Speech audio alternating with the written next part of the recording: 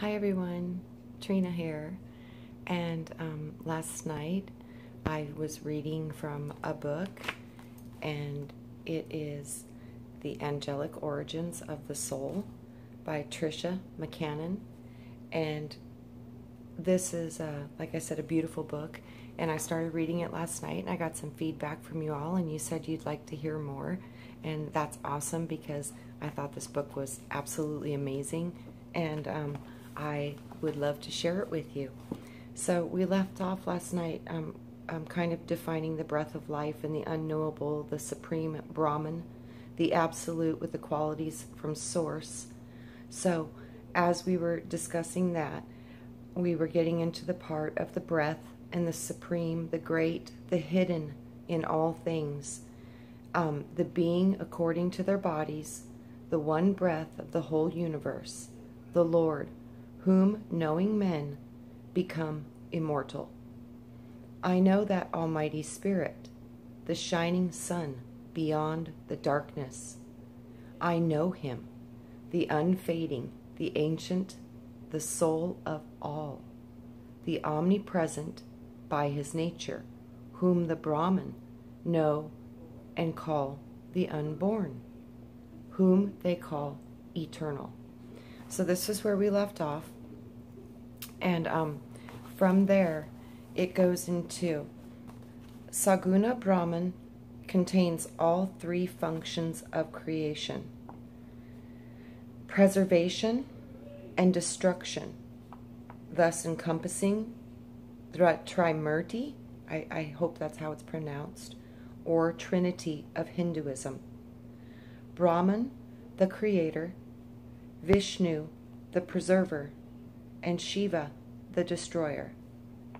Yet, only Brahman is the supreme source of consciousness that gives birth to the golden egg of creation.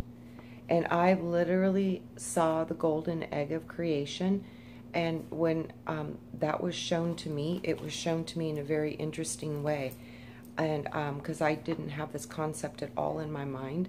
And this was when I was younger, probably in my late 20s, early 20s. And I saw a dragon give birth to this beautiful golden egg. And then the egg gave birth to the entire cosmos. So it was crazy beautiful the way they were showing this to me. But it was shown to me that the cosmic egg of physicality comes from a plasma being dragon.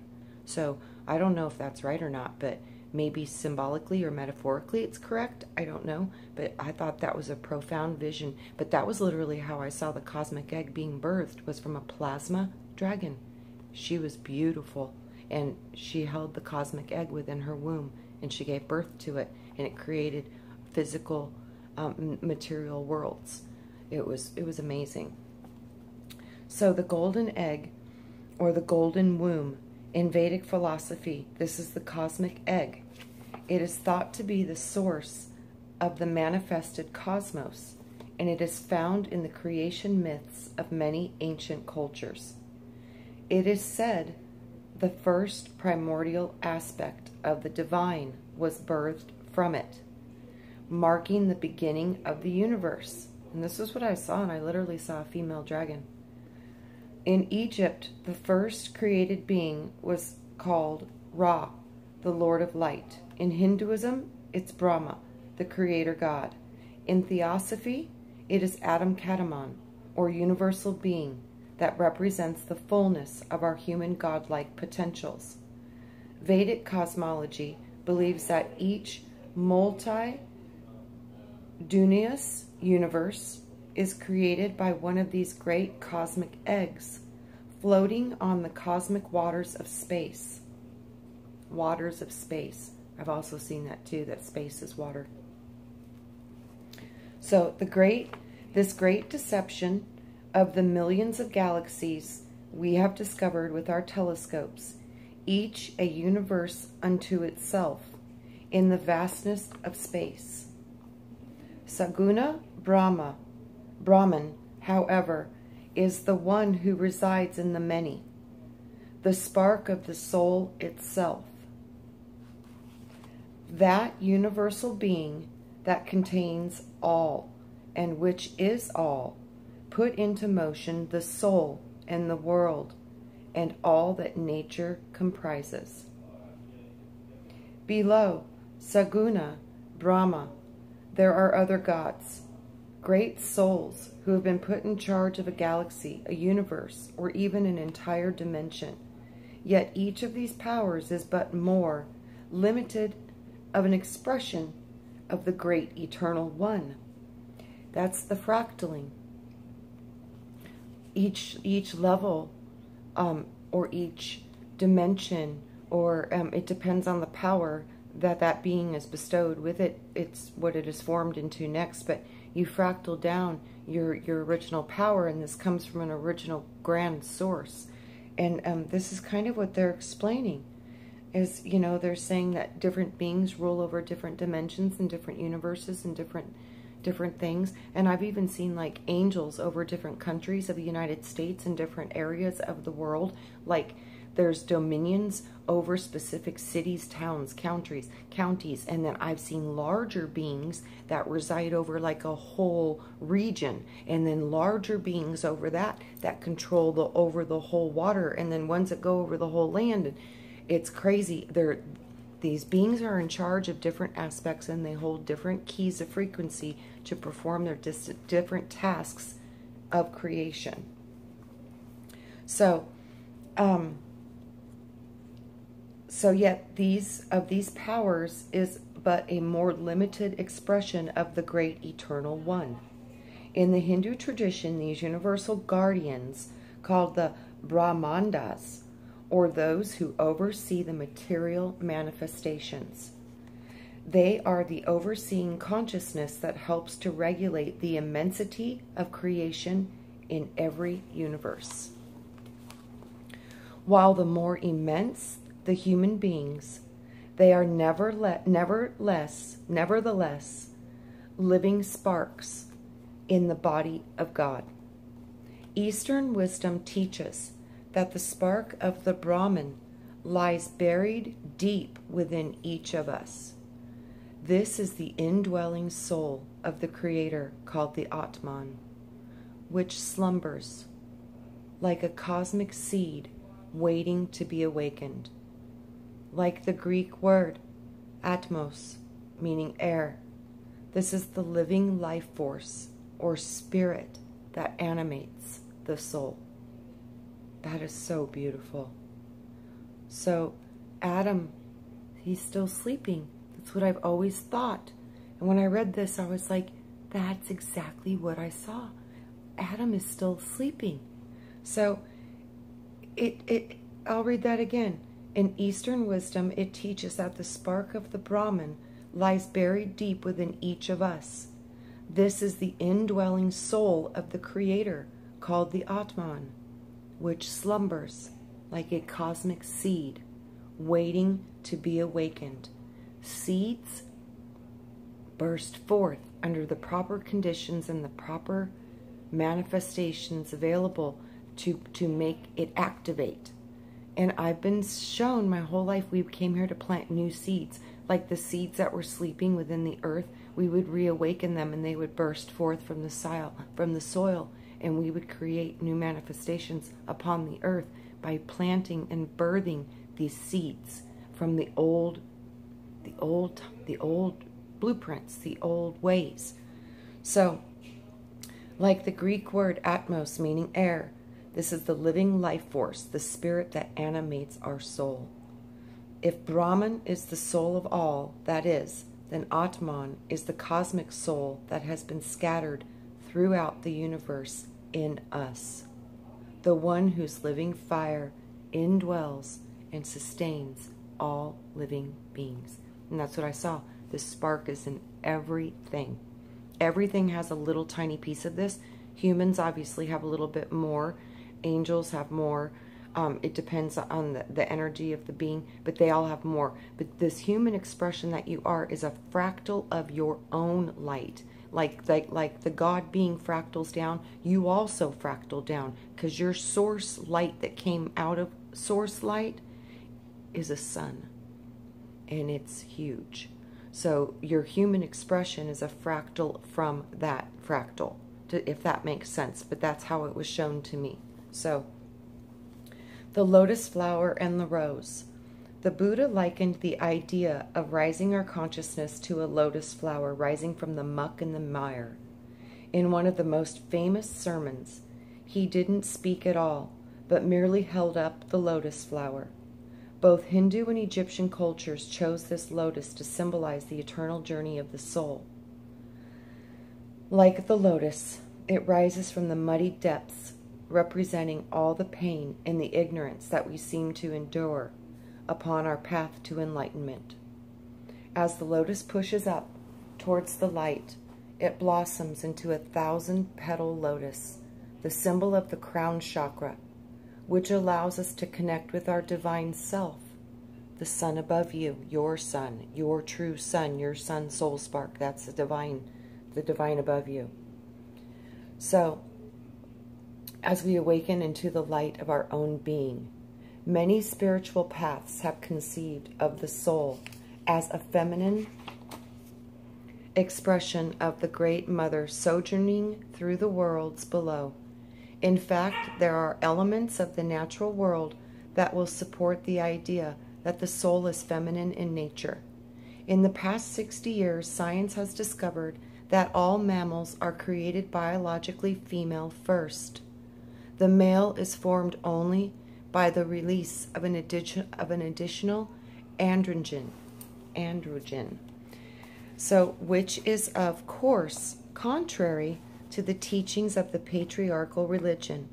That would suggest and have us believe that it is the male who created first. Since the microcosmic world is a reflection of the macrocosmic realms, as above, so below. And then the Creator has long believed to be a feminine presence. After all, it is only women who give birth. So who could have birthed the cosmos but the Divine Mother of us all? She is the hidden principle of the plenum, the dark matter. Oh, see? That's what I saw. The dark, the void, the dark space. That's all Mom. That's all the womb of creation, sitting there waiting to become activated by sound and love and light. And when it hits, they collide and it creates new life.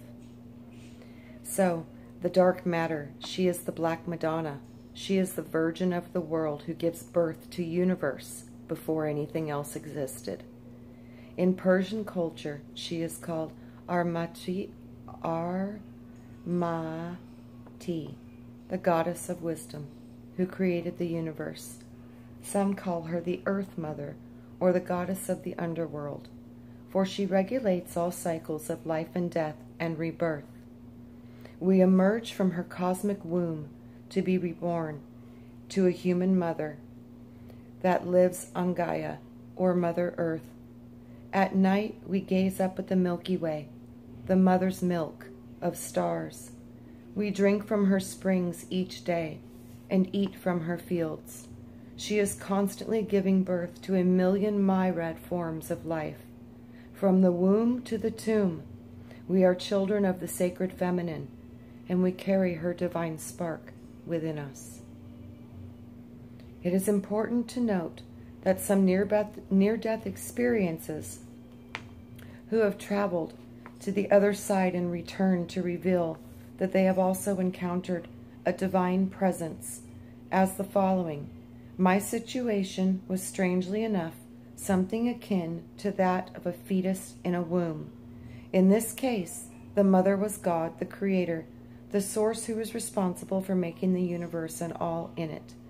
The being was so close to that, it seemed to be no distance at all between God and myself.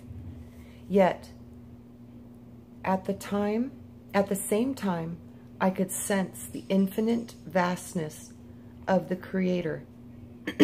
I could see how completely minuscule I was by comparison. That's what I mean. We're so small in comparison, but our smallness, it it holds the essence of the fullness. So your smallness is your greatest power. Greatest power is in your smallness. Never forget that. It's true. So, the Divine Comedy, Dante, relates that when we reached the empyrean of the highest heaven that appeared to him, it was an image of the Queen of Heaven embodied. First in Dante's spiritual guide, Beatrice, and then her higher manifestation as the mother of all. Her symbol, he writes, as the white rose, layered like the soul itself, with the many petals that comprise our subtle energy bodies. Those are the invisible bodies that we can't see, but nonetheless, they are one with us. Right now, right here. They are wrapping your body. They are layers. Layers of energy and wisdom and connection to the cosmic egg of the mother and the father. It's profound. It's all inside of you, in your own essence, in your own energy field. You carry all of this information. So, the cosmic seed and the tree of life. In Plato's time, this various mystery school compared the soul to a cosmic seed that has fallen from the tree of life, and certainly this oval form, just like what Wayne saw, the oval seed. I was like, there's Wayne's seed. Is from the shape of our auric body, and that's what I saw. They match. The ancients believed that the soul is like a seed. It is imbued with the blueprint of the entire cosmos. Yet it knows not. Instead, it is layered with various energy bodies, physical, astral, mental, emotional, and causal. And these are both helpful in growth. 1, 2, 3, 4, 5. 5 bodies attached to the 7 chakras makes 13. And these are both helpful in its growth and development, as well as limiting the soul's ability to be in touch with its own eternal nature. The seed can only grow into awareness over time by meeting the various lessons and challenges of lifetimes. It does so best when it is nourished by love, light, and sound. It is the keys to the universe. The tree of life is the soul's parent, a force that is rooted in the absolute. The Kathana, or the Katha, Upanishad, described this as the eternal Aswatha tree, which spreads its shoots downward, thus creating billions of worlds. And this is the symbol that they show.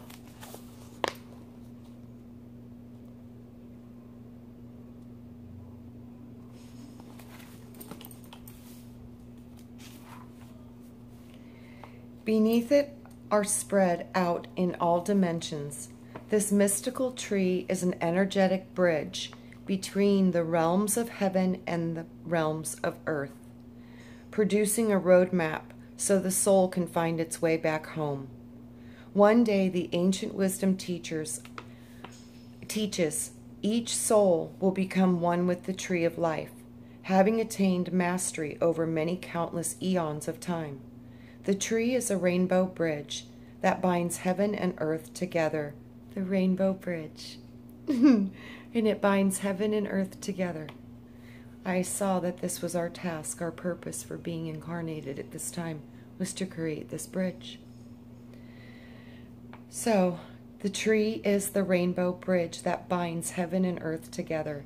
Therefore, it is not surprising that many of these great world saviors have been linked to this tree, including Jesus, Osiris, Krishna, Odin, Thoth, and Quetzalcoatl. And finally, realized God-men. Their job was to act as mediators or bridges between the heavenly realms and the dimensions of form, that is, the earth. Reminding each soul that the divine spark is inside of us. This sacred geometry is the seed of life and it is drawn with six perfect circles around a centrical circle, representing the 6 movements of creation spoken in the Bible. These movements were honored as the 6 days of creation, and the 7th being the day of rest. Be still and know that I am. Represented in the holy day of the Sabbath, Saturday. This is the 6-sided mandala that also symbolizes the 6 lokas, or worlds, or dimensional planes written about in the Bardo, Tholdo, better known in the West as the Tibetan Book of the Dead. These 6 dimensions all rotate around the 7th celestial kingdom, where it is said our true self resides. In the 7th celestial kingdom is where your true self resides. So, 7 or above, folks. You gotta go to 7 or above. Roosh. Go above Roosh. We have to get to 7 or above. So, so we rotate around the 7th celestial kingdom, which is where our true self resides. These 7 lokas, or dimensions, were also thought of in the mystery schools as corresponding to the 7 chakras. I knew it. Or the 7 subtle energies of bodies that comprise the matrix of who we are. This 6-sided geometry, 6 around the 7th, the central circle, is embedded in many places of creation, forming the hexagonal basis for the entire mineral kingdom. Mystical teachings reveal that it is form of this tree of life that is where the flower of life emerges. The flower is a template for how the growth of one kingdom becomes the foundation of the next.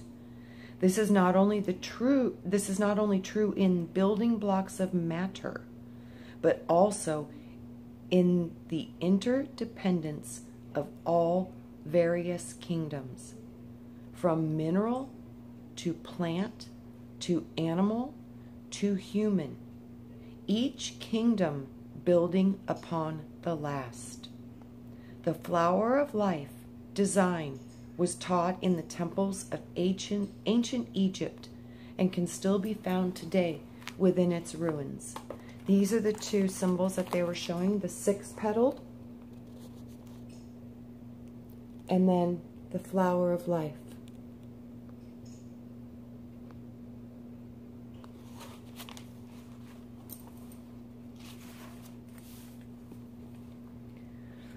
Of the temple of Abydos, lasered onto one of the granite stones, lasered. So, oh yeah, these things have been found lasered on ancient temples all over the world. One of the oldest symbols ever found was this symbol of the flower of life. So they've been lasered on temples all over the world. They found one in the temple of Osiris, the Lord of Resurrection, who taught the principle of spiritual rebirth. We will return to this subject later when we discuss the great mystery schools of Egypt. Knowledge of these principles then were passed from the Egyptian to the Hebrews through the teacher Moses, who was both a priest and an initiate in the Egyptian city of Heliopolis. That's it, Heliopolis. The temple of Ra-Atum. This temple was dedicated to both the visible and invisible forces behind creation, honoring Ra. This visible light of the sun and the Atum, the invisible, imperishable one behind the manifested worlds.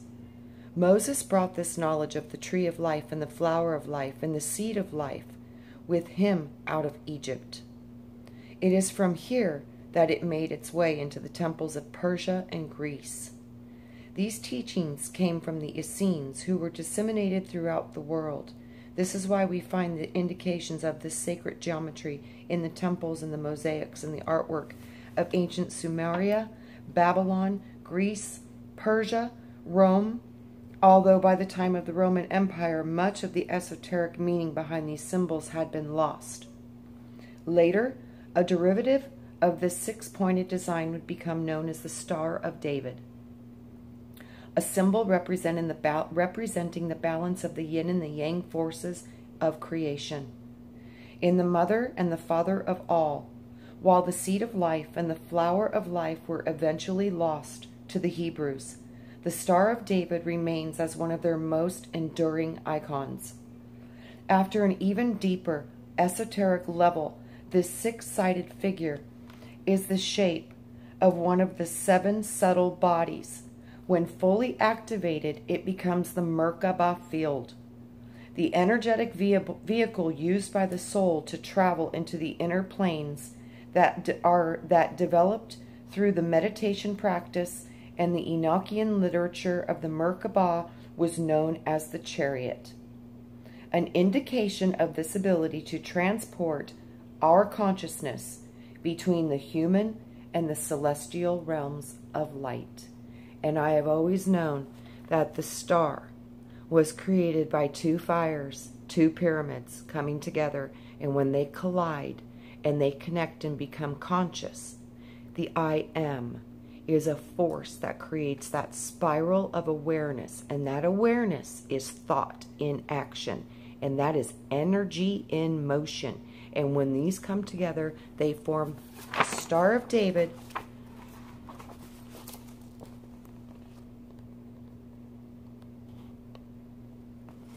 But that Star of David is not a two-dimensional object. It is much bigger in the dimensional aspects of it. So it's like a spinning star, and it literally is part of your energy field, and you can turn your energy field into this Merkaba transporting device, and it is natural to your essence, and it's just part of how your field works. When you connect to the spiritual part of yourself and you start to increase your vibration and using your imagination. Your imagination is how you light this ship up. It is by your ability to see in your inner mind and travel. And you're using what's within you. It feels like you're going out, but you're going in. So it's okay. It feels like you're going out. That's okay. Go out, because that's how it naturally feels. So going out, you can go out into space. Go view the earth for yourself. Do a simple target like that. Go and view the sun. View these things for yourself. Use your imagination. Trust what you see. And then really process. When have I felt like this before?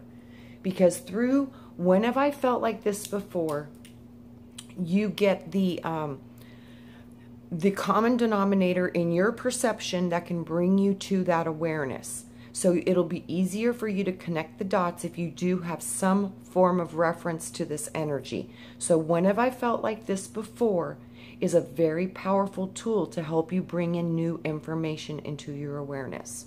So this is the meaning of the Star of David. Is actually, the Star of David is telling you that you have a transporter inside of you that can transport your mind outside of this consciousness into the higher realms of etheric and spiritual awareness. So it's time to light up the Merkabahs, kids. So, Persephone, the eternal soul. Persephone, I think is how you say this. The eternal soul. This is the concept of the soul, and it is the cosmic seed that has fallen from the tree of life. It was woven into the deepest initiation rites of the Eleusinian mysteries over 3,000 years ago, and told in the story of the Greek goddess Demeter and Persephone. I cannot say that word, sorry guys. Many of you know how to say it right. My apologies. The Divine Mother and the daughter. This is similar to the concepts of the Divine Father and Son in Christianity. It was a story told as an initiatory tale. Persephone is the innocent, unevolved soul, the cosmic seed who has fallen from the tree of life. She is an innocent maiden who has fallen away from her connection to the divine parent and has become lost in the worlds of matter. In this tale, Persephone,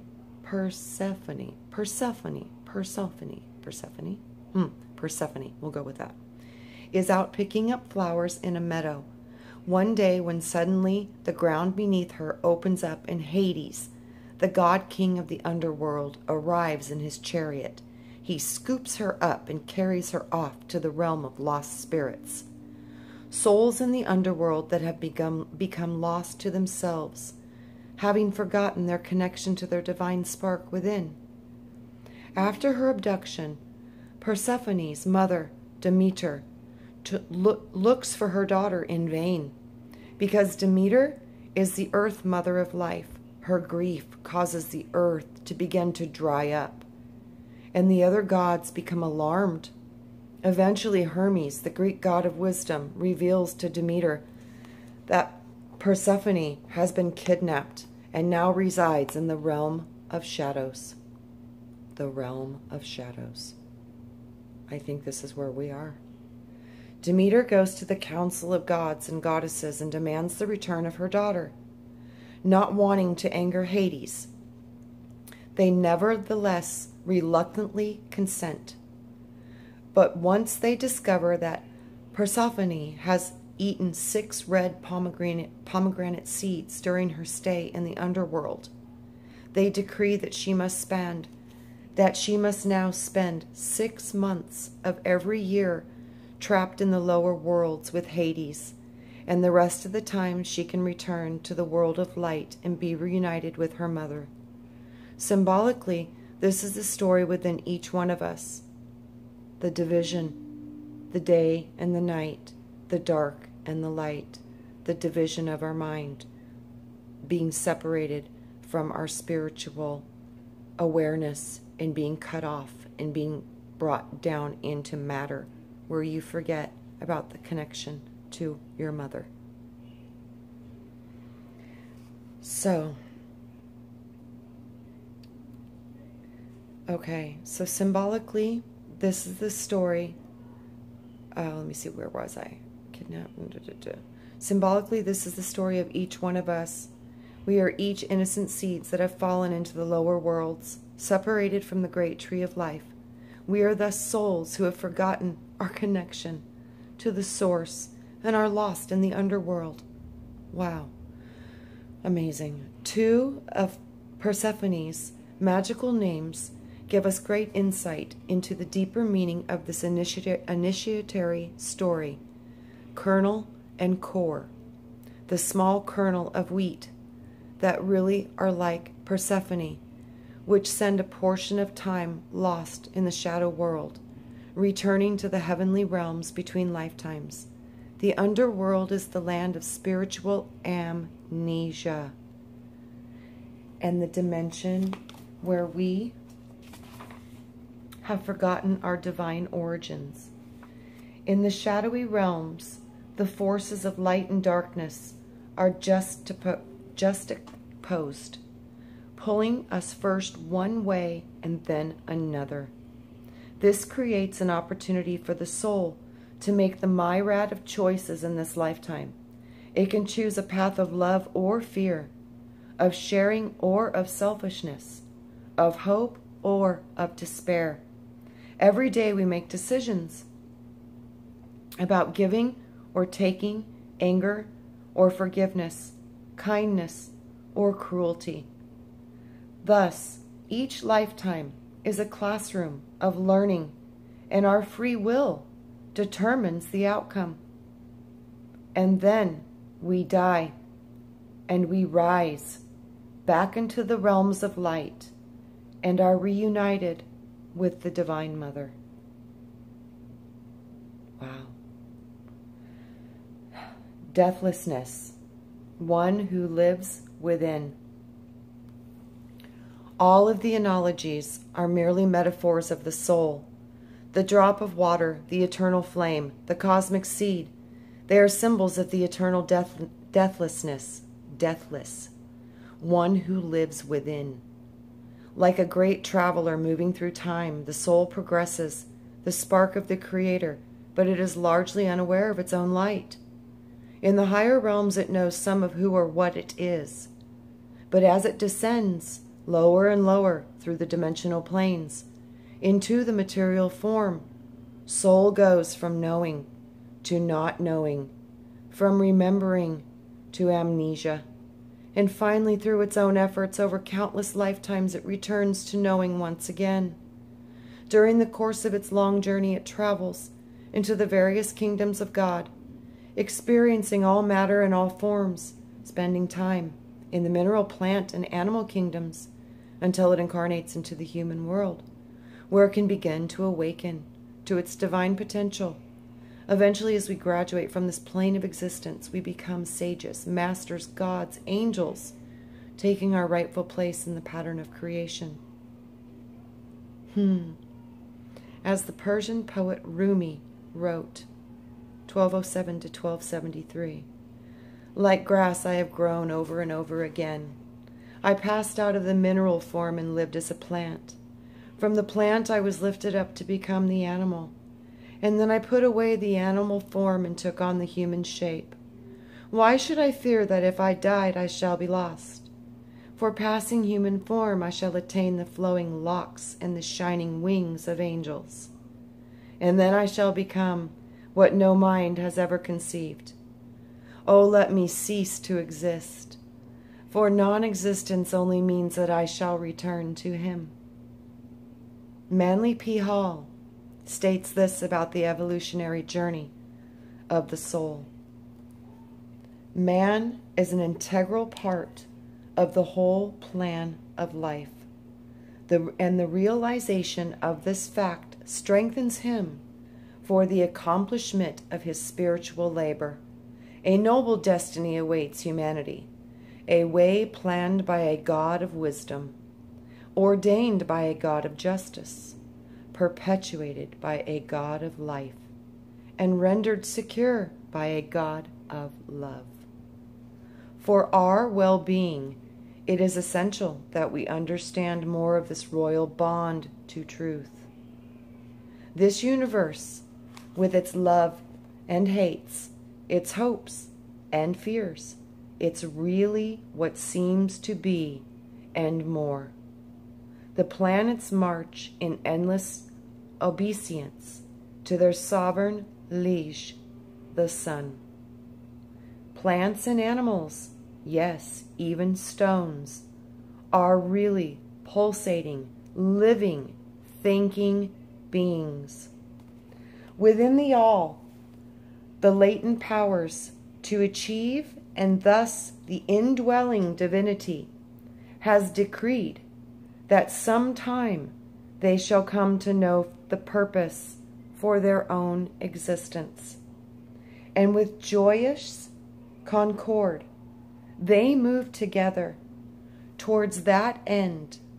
This is the destiny. Okay, hold on a second. I just lost my spot.